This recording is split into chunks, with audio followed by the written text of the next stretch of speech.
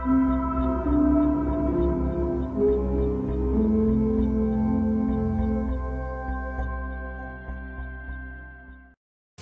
watch TV on Wayback Machine 1.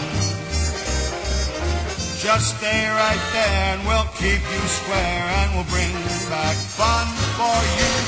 Watch TV on Wayback Machine 1. You're watching Wayback Machine 1. I think it's about time, don't you?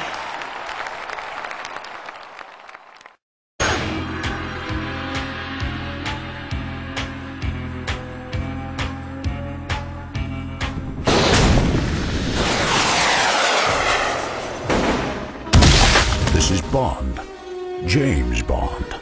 You're watching Wayback Machine 1.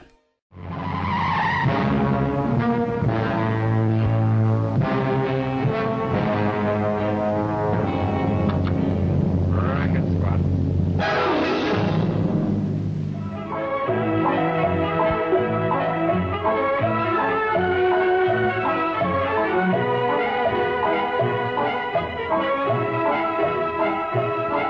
Braddock, ready. What you're about to see is a thrilling, dramatic real-life story. Taken from the official files of the police racket and bunco squads, business protective associations, and similar sources all over the country. It is presented by Philip Morris as a public service to expose the confidence game. The carefully worked-out frauds by which confidence men take more money each year from the American public than all the bank robbers and thugs with their violence. Would you believe that some of us are still buying such time-worn commodities as the Brooklyn Bridge, Niagara Falls, a device to make high-test ethyl gasoline out of ordinary rainwater, and the latest, stock shares in the gold at Fort Knox? Well, you can believe it. As this gentleman, an authority, will tell you, it happens all the time. Commodore Stitch, when did you last sell the Brooklyn Bridge? It was a Golden Gate Bridge. It wasn't too long ago. And where did you spend the following summers, Commodore? I believe it was at a bay resort called San Quentin, but the rates were too high. And in all your deals, Commodore, how much money did you take in? Oh, I never kept track. The newspapers say it was in excess of $5 million. $5 million. But you know, some of the switches put over on adults wouldn't have fooled a 7-year-old child. Personally, I never tried to cheat an honest man. You mean the person who attempts to get something for nothing, a lot for a little, is more vulnerable? I think that explains it very well. And your one more dream man was such a person? A perfect example. Oh, my prize pigeon. Do you know of anyone who would believe the story? The story just mentioned by our visitor would make an ingenious premise for a musical farce. But as a scene out of everyday life, you may find it extremely difficult to believe. But it did happen. To our friend the Commodore and to a money-hoarding millionaire whom we shall call Mr. Titus Meely. It began at a time when Commodore Stitch was traveling the Oregon Short Line. Con lingo, this means during a period when the Commodore was financially frustrated. That's my magazine.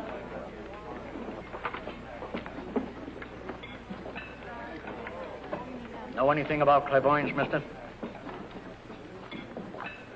Huh? No. You wouldn't. You don't look like you'd know anything. Cannibal.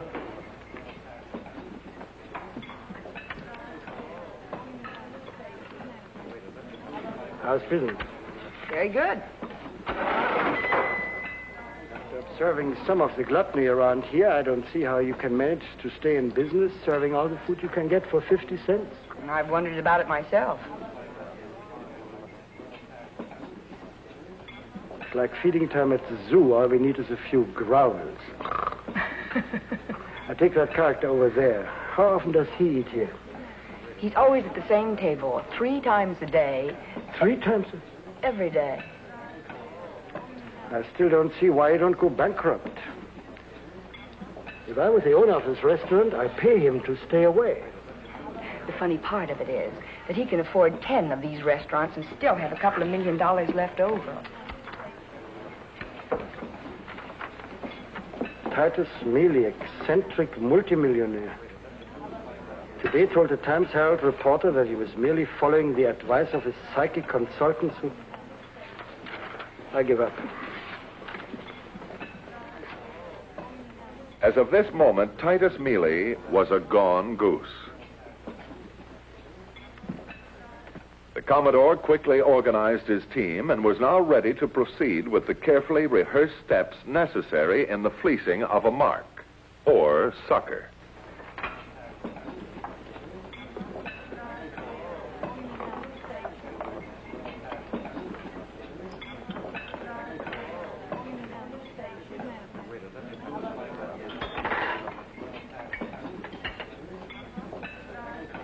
The volume, Adventure in Clairvoyance, with the exception of Chapter 3, was authentic. The distinguished-looking gentleman on the front piece was a fraud. Our old friend, Commodore Stitch. In a few seconds, you will witness one of the more important steps in the big con, in which Kay Wilson, known to her co-workers and to the police as Salvation Sal, will attempt to rope or steer Mr. Meely by telling him the tale, baiting him for the Commodore's trap. I beg your pardon. That book you're reading, it belongs to me. Can you prove it? Now, see here. No use getting indignant about it, young lady. I asked you a simple question. That book is mine. I left it here. Please let me have it. How do I know it's yours? Because you say so? Because it was autographed to me by the author, Heinrich von Rinke. What's your name? Catherine Wallace. Sit down, young lady. I'd like to talk to you. Oh, I'm afraid not, you see. Just for a few moments, I'd like to talk to you about the book. Well, just for a few moments. I was fascinated by the title of Chapter 3. And yet there are scoffers who put clairvoyance in the same category as fortune-telling. Not me. Why, in 1929, I got a premonition that a crash was coming. So what did I do? I sold short, made me a fortune. Yes, sir. I believe what von Rinke says in this chapter. The day is not far off when a highly psychic individual will be able to project his thoughts, his dreams, past, present, and future on a screen like a motion picture. A man like that could become as rich as Croesus in no time. Maybe the day is already here. I'm sorry. I really must be going. Did I say something that offended you? I can't discuss the subject with you any further. Is it that I stumbled onto something? You can trust me, Miss Wallace. When can I meet von Rinke? Herr von Rinke is in Europe. When he returns, he'll be too occupied to talk to anyone. How long will he be in Europe? Just long enough to raise funds for his new work. His new work, eh? Perhaps I can help him financially. Oh, don't let appearances fool you, Miss Wallace.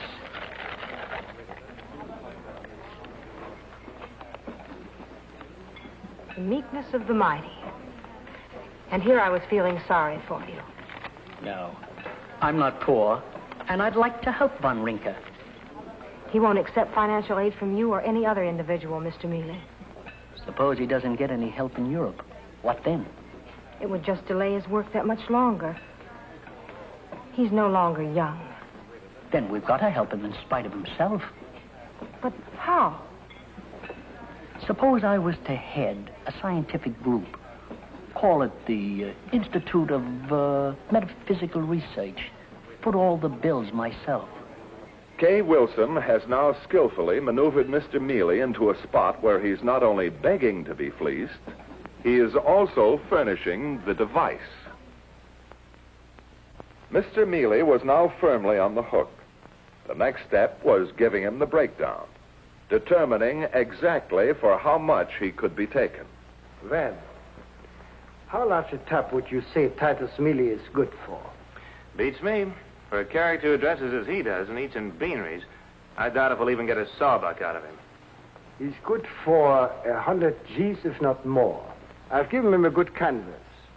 He's a pushover for horoscopes, fortune tellers, anything that will give him an edge in adding more of the filthy lucre to his already swollen millions. But wait till he gets a load of that dynamic thought projector. I lay 6-2 and even right now. That the first thing he will ask for is a tip on the stock market and the winner of the Kentucky Derby. That's Meely. Benny, you better phone your friend at Associated Press right now.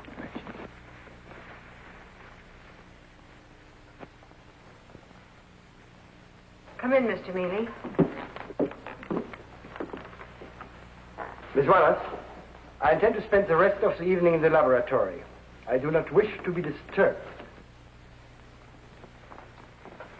What's the matter with him? He's been in a horrible mood all day. Guess his European trip must have been a washout, huh? Complete failure. They laughed at what he's trying to do. The dynamic thought projection? Just as they laughed at Charcot, Mesmer, Freud, and others who dared to venture into the unexplored regions of the mind. Miss Wallace, if Von Rinkel will give me a demonstration of thought projection on a screen right here and now, I'll back him to the extent of $100,000. More, if necessary. Such a demonstration is completely out of the question, Mr. Meely. You know better than that, Miss Wallace. $100,000 is an enormous sum, Mr. Meely. What prompts you to do this? I like to help people. Wait, please.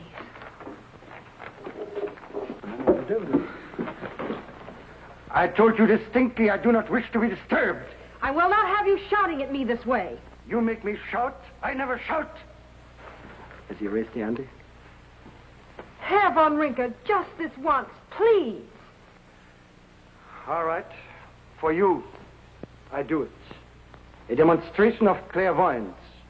Nothing else.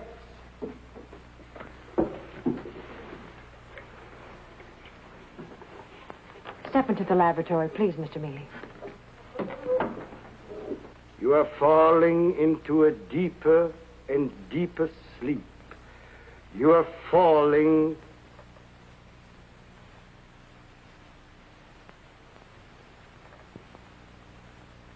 You will pay no attention to outside disturbances. You hear only my voice. Soothing. Soothing. You're falling into a deeper and deeper sleep.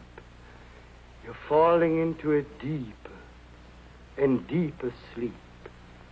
You're falling into a deeper and deeper sleep. You're falling into a deeper and deeper sleep. The subject has reached the 5th degree of hypnosis. This is known as somnambulism. He's now able to see and perceive independently of the physical sense of sight, to see beyond the veil of eternity into the past, present, and future. Due to this repeated experiments, the subject is approaching a state of clairvoyant exhaustion. To continue without purpose would destroy 10 years of painstaking efforts and research. However, I will permit him to answer 2 questions, which you will write on this index card.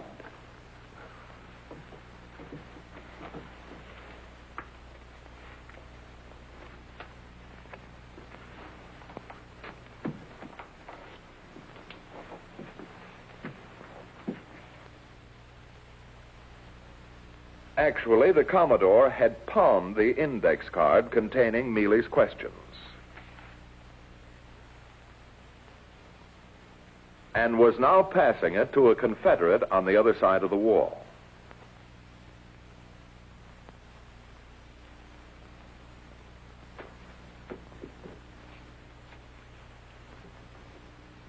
Are you asleep? You may talk. Are you asleep? Yes, I am asleep. Your powers of concentration are infinite. For you, there's no distance, no space, no time, no resistance. A visitor has asked 2 questions. which you must answer. What is the first question? I repeat, what is the first question? Is there Wall Street stock due for a sensational decline within the next few months? What is the answer to this first question? There is such a decline imminent. Ask him the name of the stock. Bulgarian. What is the visitor's second question? He wishes to know the winner of the Kentucky Derby. What is the answer to this second question? It is very difficult for me to see that far into the future. I begin to see a name. Now it fades. I no longer see it. It brought to mind a city in the Midwest, also of that name. Omaha. I'll put down a little bet for you, too, Professor. Silence! Was the name of the horse Omaha? I cannot say for certain. It faded too soon. Due to the lack of finance, it may take some time before the apparatus is perfected, so that the distant future will be as of the present. The subject is already oriented. It is now the mechanical phase which must coordinate. However, the past is no enigma, nor the immediate future.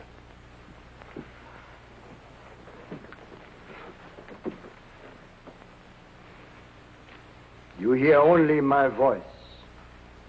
Your mind is relaxed, passive. You're in full control of the five senses. Your powers of concentration are infinite. Can you predict something of importance which we do not yet know? It's all very dim. Wall Street. Heavy trading in the exchange. Near panic in the stock market. You will now let your thought currents wander deep into the past and bring to our visitor a scene he has long forgotten. I see an old two-story frame house surrounded by shrubs and cottonwood trees. Over the front door of the house, I see a horseshoe. On one of the cottonwood trees, I can clearly see two carved-out initials.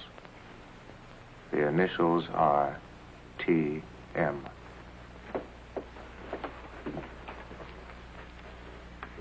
Do you recognize this scene? It's the old farmhouse in Kansas, where I was born. I know just how you feel, Mr. Meely. Oh, you don't? They discovered oil on the property right after I sold it. Was Meely convinced he was looking at the house in which he was born? It was the house he was born in. I took it from a photo right out of Meely's family album. He was convinced, all right. And is that when he parted with his first 100,000? Oh, no. It wasn't that easy.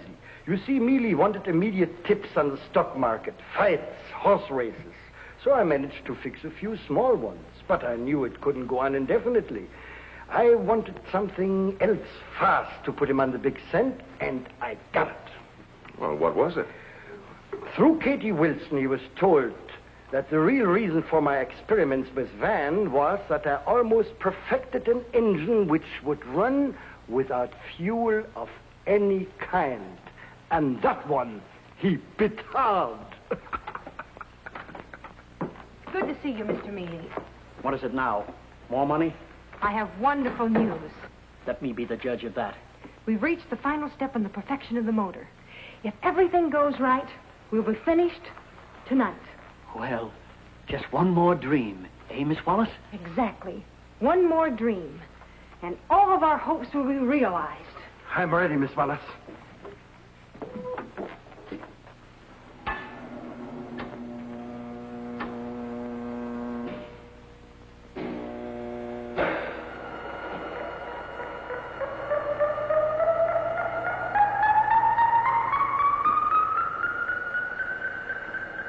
I need not remind you that we are on the threshold of a great discovery.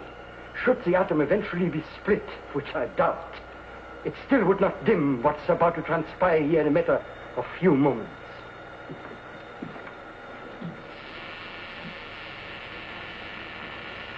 I must warn you also that the subject is close to the exhaustion point.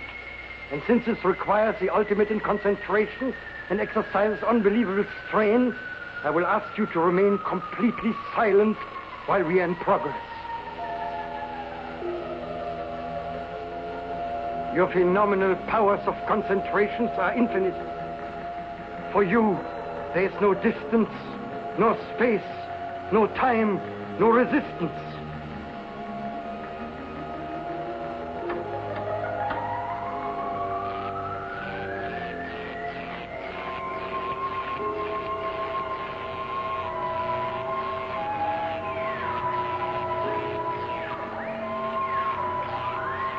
You now see clearly what heretofore has been a labyrinth of confusion.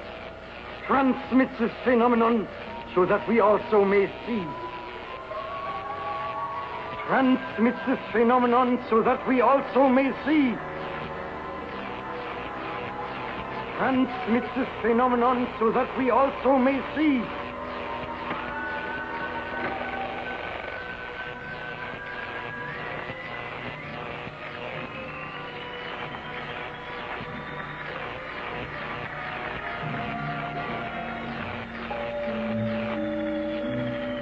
I hesitate to do this, but under the circumstances, I must step up the voltage.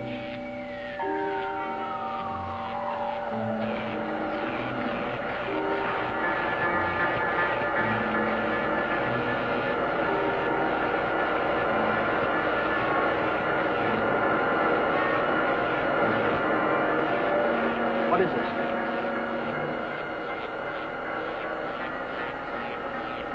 I was afraid this would happen. Oh, a work of a life. What do you mean? Subject has developed insomnia. What? Clairvoyant insomnia. The work of a lifetime ruined. Ruined. Well, do something. Nothing we can do. Step up the voltage. And cause a cranial hemorrhage that will constitute murder. Then I'll do it No, myself. Mr. Meely, you can't. Don't tell me what I can't do, young woman. I got a fortune invested here, and it's got to pay off.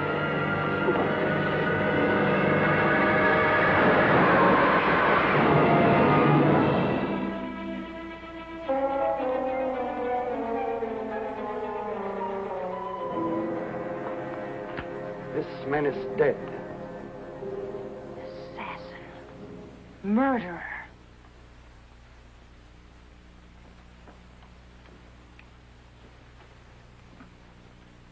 Convinced that he could be held for manslaughter, and with Cabe pleading with the Commodore to call it accidental, Meely was more than happy to contribute an additional $50,000 to the subject's widow. Yeah, the old boy will really flip his lid when he learns he's been rooked. You'll get it back soon enough. Yeah? How? As long as they are helpless widows and gullible spinsters. He'll do all right. And when did Meely first tumble to the hoax? Or about a year later, when he ran into the real Van Rinker in Vienna. You know, it's amazing that he should be taken in by such an obvious swindle. Meely had a blind spot. Most of us do. He told me what it was. The rest was easy. Mm-hmm. And what are you doing now, Commodore, to occupy your time? I'm a babysitter. Well, you can't do any business there. No, you can't fool babies. No, you can't fool babies. And judging from the reports that are brought to me every day, people are just begging to be fooled, providing they can be made to feel they're getting something for nothing, a lot for a little. And unless you are forever on your guard, the same thing that happened to Titus Meely can happen to you. In a moment, we'll call for a few scenes from next week's case.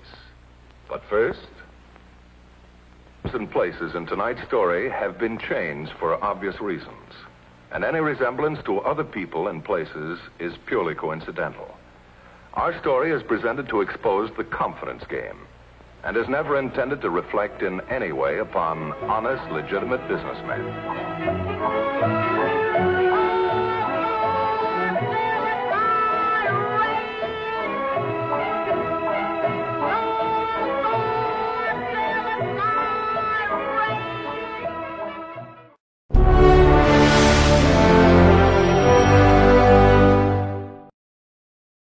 I'm Lieutenant Columbo. Just one more thing. Subscribe now for classic TV shows right here on Wayback Machine 1.